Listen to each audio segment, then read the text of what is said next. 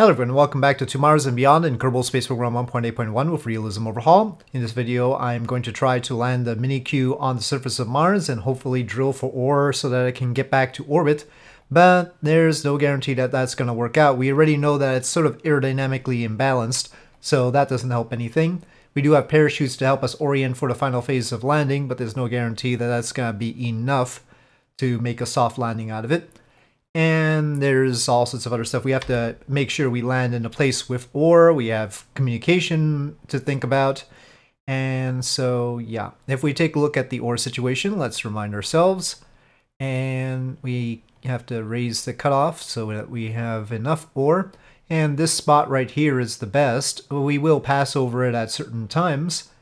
For now, we just need to sort of bring our orbit down a bit. So I'm going to, since we were at apoapsis already, bring our periapsis down and start that off. Okay, I'll go with, let's be safe, 65-kilometer periapsis I think will not bring us all the way down. Okay, let's just double check our comms. Well, so far so good. We have a direct line back home on this side, so that's good. Okay, well, we need to take in the solar panels. That is a ridiculous amount of power draw. Why do we have 24 kilowatts of power draw? And 29 when I use the... I mean, that's fine with the robotics and all, but... 24 is more than I was... Hold on, we need to turn that off. That is not right. We shouldn't be using 24 kilowatts. Is it the radiator? No, that's a tiny little bit. It's still using 24. Oops, let's get automated off. Yeah. That is highly irregular. I mean, we have fuel cells on board. We've got a life support fuel cell and a mega fuel cell to power the ISRU units, and you might have wondered, are the ISRU units running? And that's a good question, but I'm just toggling them to make sure, but no, they're not. So I guess we'll have to run the fuel cell. The mega one that's meant to run the ISRU units can handle it, but this is not good for our situation at all.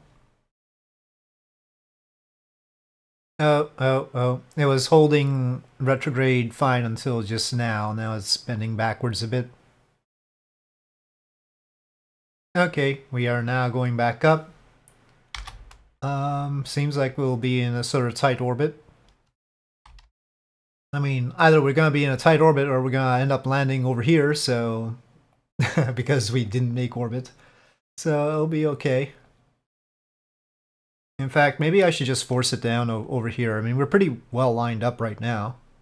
If we just run the engines a little bit.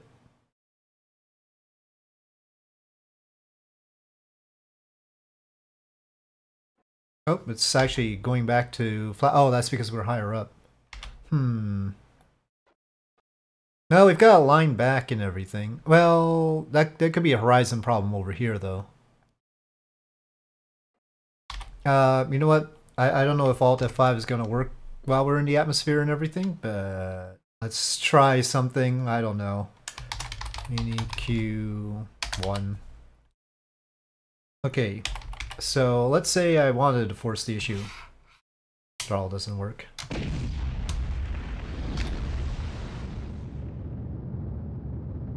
Well, I better arm the parachutes. It's wiggling a little bit. Okay, we're on a pretty definitive trajectory into the purple zone. Let me just check what the parachute configuration is. Guess that's alright. They'll just be drogue chutes. We'll still have to use the engines for landing. Okay, yeah, we are going to be somewhere in the purple zone. Or pink zone. No problem there. Just want to make sure we keep communication. That should be alright. Just in case though, I'm going to fire the engines a little bit more. Okay, well, we've just lost comms. I don't know why. We should have a line back still.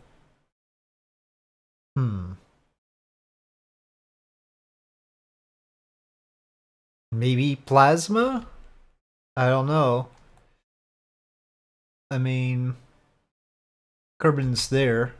Let's just verify. Can we see Kerbin? There's Venus. Uranus. Mercury. Earth is somewhere around there. Oh, we've got it back. Okay, but the times are ticking here. Okay, I'm gonna use some thrust to slow down further for the parachutes. We're obviously not oriented right, but we'll worry about that later.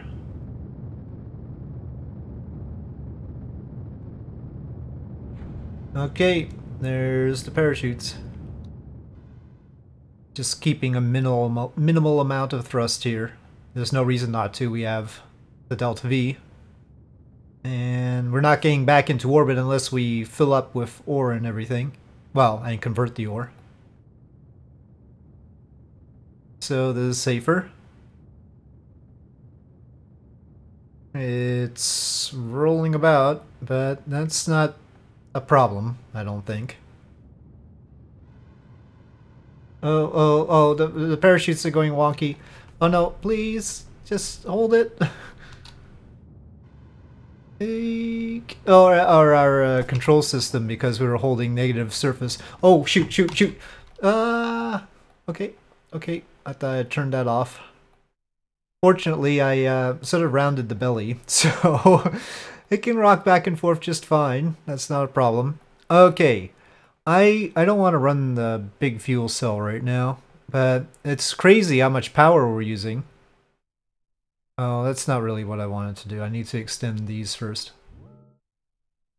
I don't even know if the solar panels are going to provide enough power with it drawing 24 for some reason.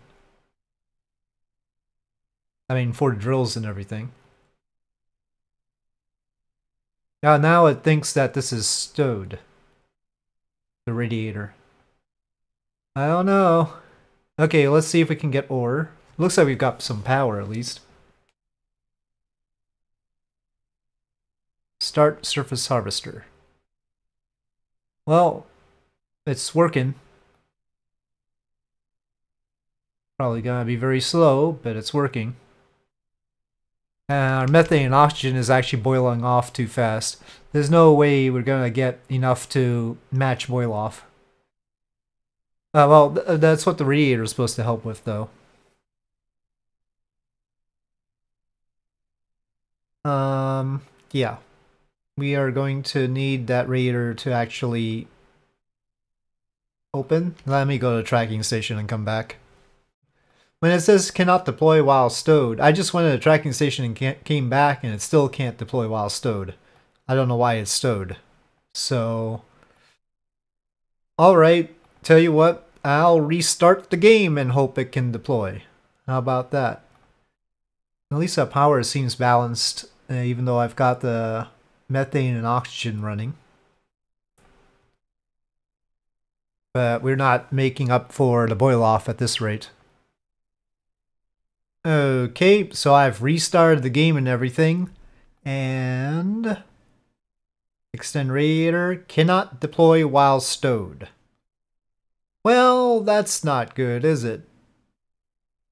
Maybe I should have just left it out. I mean, so without the radiator, maybe we should have had a backup radiator or something. I don't know what to do about that. There's currently no backup for it to mitigate the boil off, so we are boiling off more methane and oxygen than we can produce. And yeah, I actually wanted that off. I don't know why it was on, but it wasn't puffing the RCS or anything anyway.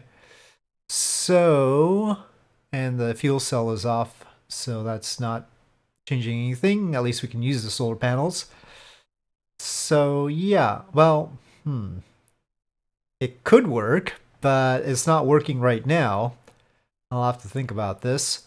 Anyway, let's start off launching our new ship and start assembling that, because eventually we're going to have the next window and we need to put it all together and make sure it's in position to go. Though, of course, it'll take into consideration some of the changes we need to make and some of the things we've learned from the previous attempt, the currently in orbit around Mars attempt, and we'll see what we can do. But I think the drive section, maybe we should launch some fuel tanks first. That's the easiest thing. Yeah. I think we'll just launch some hydrogen tanks and build out from there. Maybe we'll want to change the back up a little bit. Maybe we'll definitely want to change the habitat and see what we can do with that. But the hydrogen fuel tanks are pretty much what they are, so we'll just go with those. Okay, so here we go, starting the construction of our next ship, and we will see how it goes. SAS on, throttle up, and ignition, and launch. A little bit of a wiggle of the tower. It's a nighttime launch, as you can see.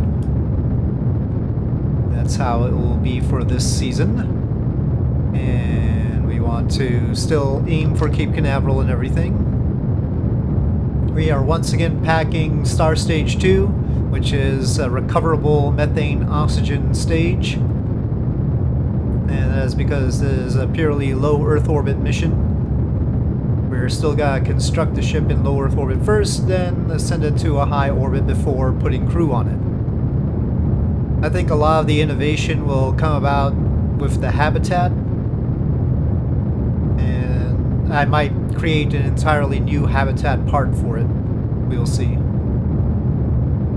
I'm also pondering a second ship design that's more of a dumbbell design, with the ion thrusters at the center, and then habitat on one side and nuclear stuff on the other side.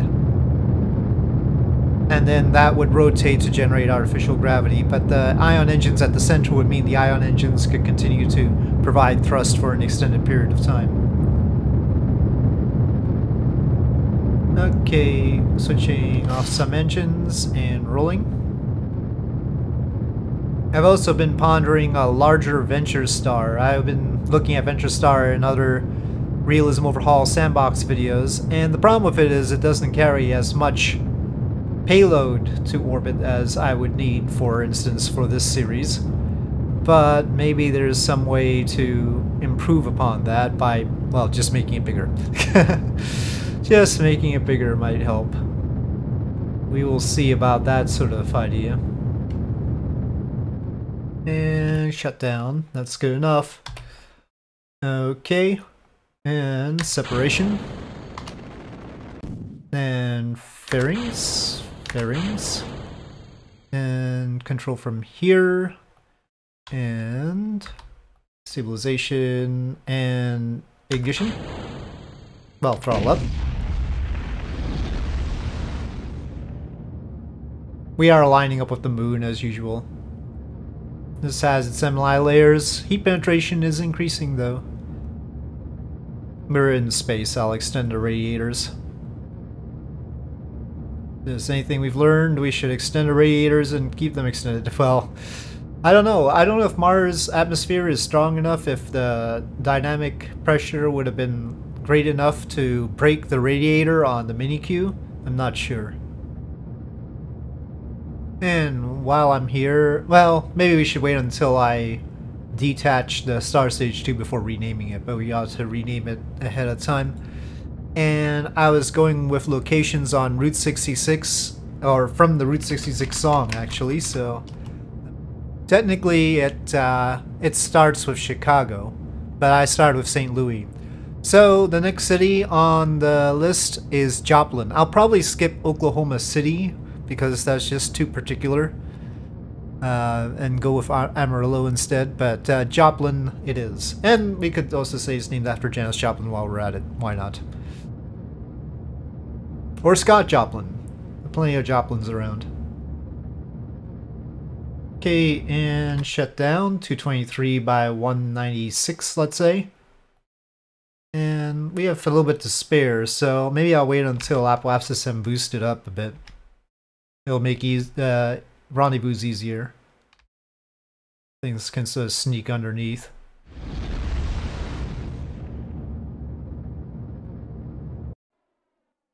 Okay, 448 almost. And I'll circularize it, and then we'll have Star Stage 2 come down.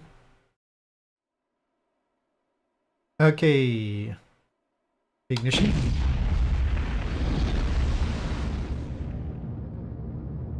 And that's good enough for me. Alright. So, yes, that is the separation we are looking for. Okay, over here, RCS, field rotation.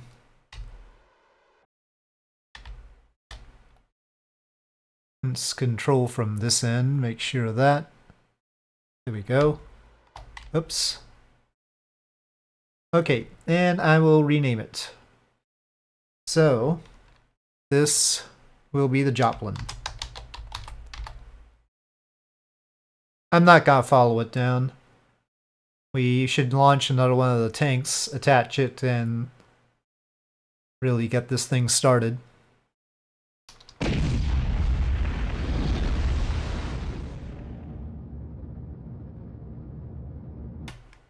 Okay, that'll be pretty convincing, and normally we would knock the adapter off, but I am just going to not do that. We'll leave this deorbiting. I'll arm the parachutes just for show, but we're not following it, so.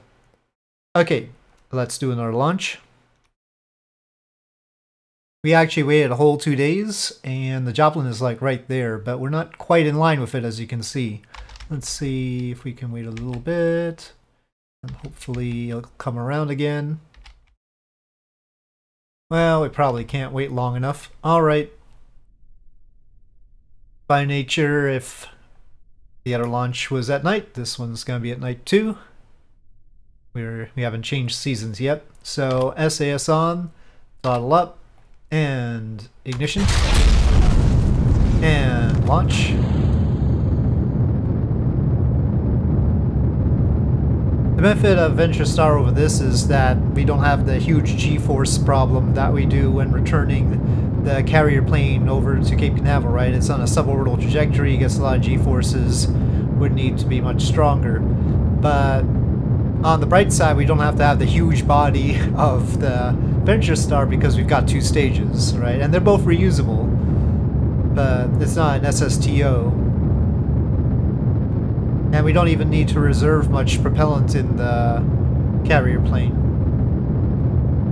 We just need enough for RCS on the way down. But, you know, there's something nice about having an SSTO. If we could make it do what we need it to do, which is carry about 45 tons to low Earth orbit. But it's gonna need to be bigger. I mean, Venture Star as it is can do 20 tons, and it's 1,000 tons on the pad, so maybe if we make it 2,200-ish, it would be good. Something like that.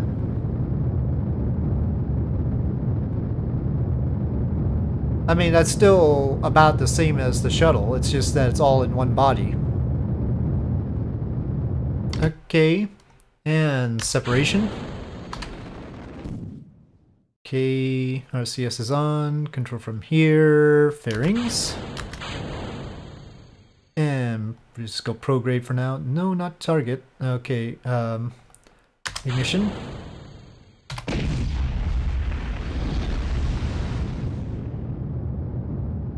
Uh-oh, our antenna cannot be deployed while stowed.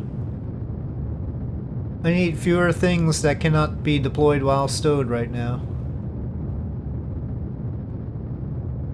Wonder why some things decide to be that way and other things don't. Because they're all in the same place right now, but now the antenna is okay. If only I could figure out how to undo that from our Minikyuu. Just tell it that it's not stowed. I guess it must be a line in the persistent file. After we do this launch and get this over to our mission, we'll take a look at the Minikyuu to see if that's fixed or not. And and off. 210 by 188. Well, should be able to catch up. Can we get the other antenna out now? Nope. But that's fine. We've got everything else out and one should be good enough. Well, technically the Joplin's behind us, but eventually we'll get there. Well, let's set up a tangency point and correct inclination at the same time. Okay. It took longer to sell than I thought.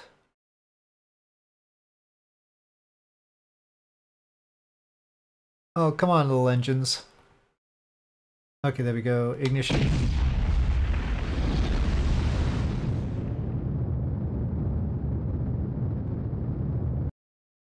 No, pretty much perfect. Alright. Alright, hopefully the stages can handle the rest. I mean, not the stages, the tanks can handle the rest. I'm gonna let the stage deorbit now. Okay, so this can go retrograde. And ignition.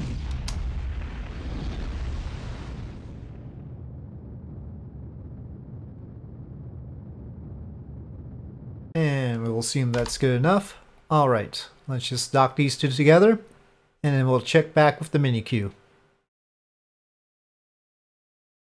Well, we just lost comms again. Well, hopefully I'm just sort of drifting to a connection here. We do have to do something about the comms, it looks like.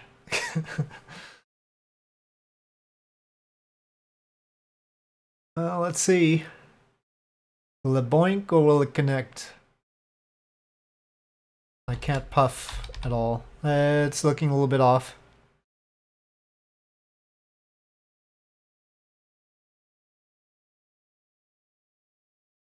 It won't be disastrous, it'll just be... Oh, no, we've got a connection now.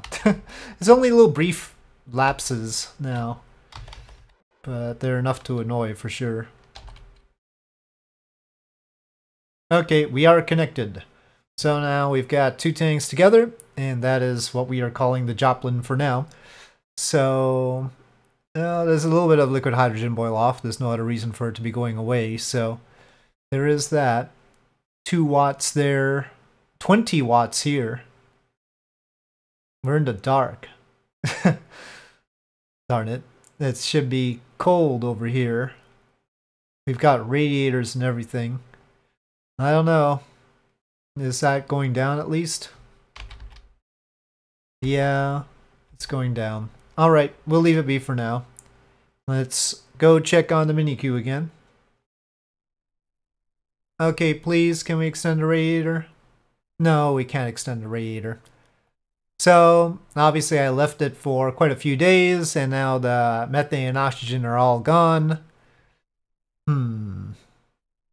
I don't know why all the ore hasn't already been converted to... Oh, I guess it shut off the LOX and methane production during the nighttime or something. But, yeah, that's not gonna help. Well, it doesn't let me start. Core overheating. Well, it would overheat. Yeah, I guess we would have core overheating if the radiator can't... We need a bigger radiator and maybe some surface radiators or something. So we might have to rethink the Minikyuu but it's mainly because we can't deploy that darn thing. But anyway, we at least landed it, so there's that going for us. And it's been trying to drill, maybe not as quickly as I'd like, but there you are. So with that, thank you for watching. I hope you enjoyed this video. If you did, please do press like. If you have any comments or suggestions, please leave them in the comment section below, and I'll see you next time.